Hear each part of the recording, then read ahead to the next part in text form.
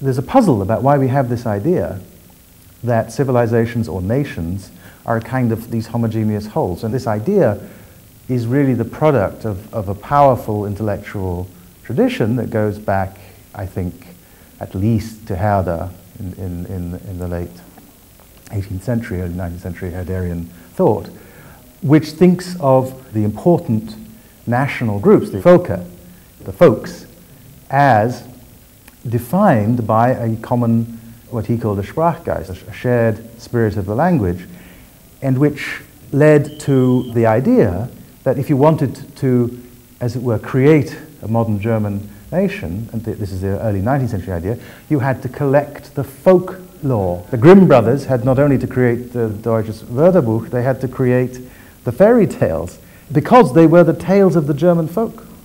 And at the same time, Germany is defined by the tales of the folk. It's defined by Goethe, Hölderlin, and the language of the poets, and the novelists and the philosophers.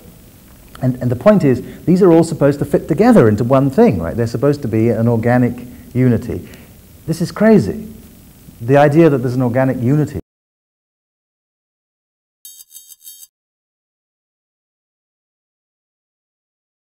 There's a mistake we make in thinking about these identities, these vast so-called civilizational identities. We tend to exaggerate various features of them. One feature we exaggerate is the extent to which they are the same over time. So people have this idea that there's something called Christian civilization, that roughly speaking it was the same, you know, by the 9th century or something, by the time of the Holy Roman Empire, it was all fixed in place. Not true. Christianity has changed enormously, not just with the Reformation, but in many ways since then.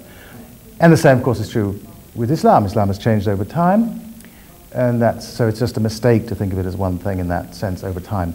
But of course, the other great mistake we tend to make is to think of them as internally homogeneous, as not having within them the kinds of divisions and complexity that in fact all interesting groups have.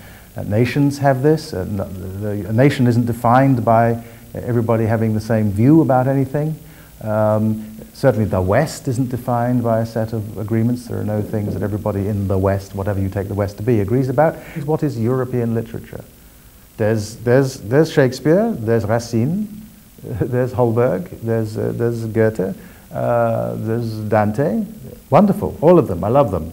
But it sort of doesn't help, I think, to say that they're European, nor does it help to say that okay, they're all European, so we need them to understand each other, but we don't need to understand anything from outside Europe. Goethe read Hafez, and he wouldn't have written the West-östliche Divan if he hadn't read Hafez. You can't understand Goethe without knowing something about, fully, without knowing something about the reception of Persian poetry in Europe. So the boundaries are always, culture is like that. Culture crosses boundaries. That's why we can live with it, because we can take things and mix them up. Now, I understand that there are people who feel under threat when they've lived happily in their village all their lives, and then somebody comes in and wants to, you know, kill animals in a new way, or put up new kinds of buildings, or. But that's true if the person is putting up the new building is a large supermarket. It's not just true with minarets and mosques, and that's true if you have a settled sense of how human beings should relate to animals, and then people start eating new animals that you weren't eating around here before. There's no special problem about Muslim migrants. There's just a problem if you think there's this problem that, you know, oh, there's this way, which is the European way, and there's that way, which is the Muslim way, and for some reason you don't want to mix them up.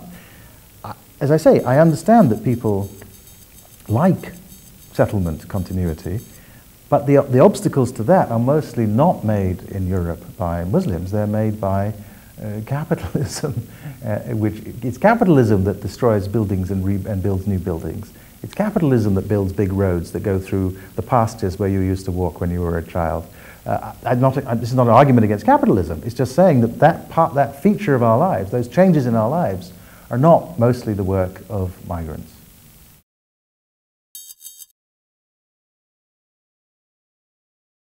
What we have in common is a set of stories. He didn't put it this is a sort of modern way of putting it. A set of stories he said, a set of things we remember and a set of things we forget. We agree to forget. And a commitment to a common future. Without the commitment to the common future, the stories are sort of pointless. I mean, they're not going anywhere. Narratives have an energy that moves them, and you tell a story about where you've been because it sort of points you to where you're going. So, to the extent that people feel either in a kind of end of history mode, that there's nowhere to go, that there's no up, I think the right thing to say to them is, you have a terrible misunderstanding about the world. There's lots of up.